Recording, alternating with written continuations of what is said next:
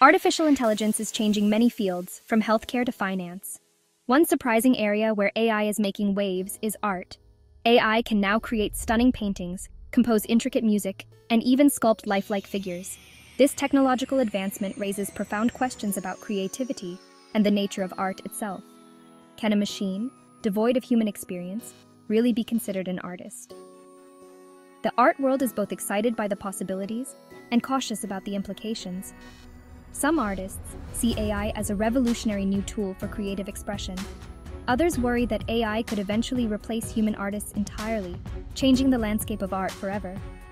This debate is just beginning and is likely to intensify as AI technology advances. It's crucial to understand how AI art works to fully grasp its impact. AI systems learn from analyzing huge amounts of data. This data could include thousands of paintings, musical compositions, or sculptures. The AI then uses this vast repository of information to create something entirely new, based on what it has learned and processed. AI art is not brand new.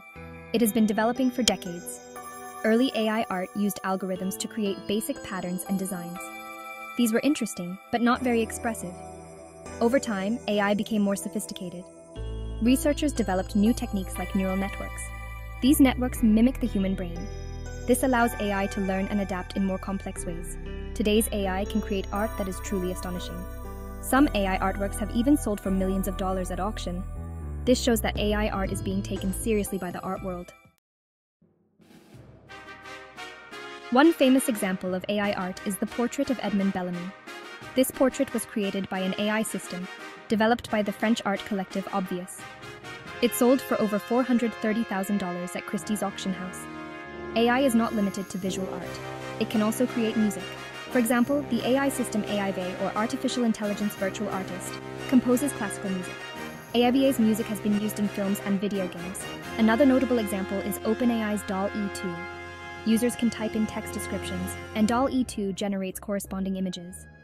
These images are often surreal and imaginative. Section 4. Can AI be truly creative? Examining the arguments.